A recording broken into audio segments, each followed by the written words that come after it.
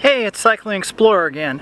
Today I'm at the end of the Blacklick Trail and I'm going to try to explain to you why it ends and what they're doing about it.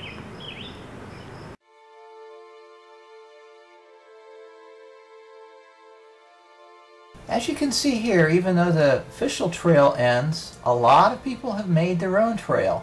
Now this goes on for about 100 yards and then it ends up going underneath the railroad tracks. So this stretch of property actually is private property and belongs to Norfolk and Southern, the railroad company.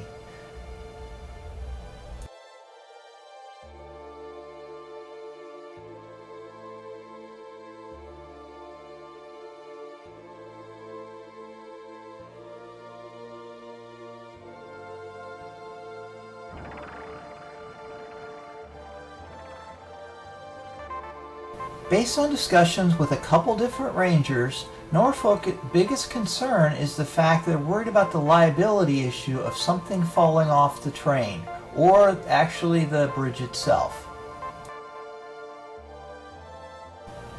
Bike paths underneath railroad bridges have been successfully done throughout the Columbus metropolitan area. My suggestion is that you just create a cage that goes underneath this bridge to keep anything from falling off, and probably would be the most cost-effective way of dealing with this problem.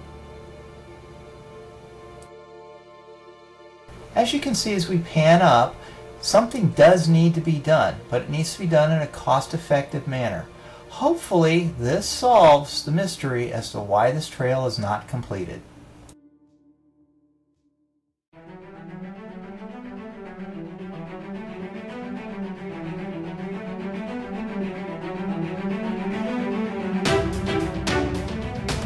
Thanks for watching. Now don't forget to subscribe.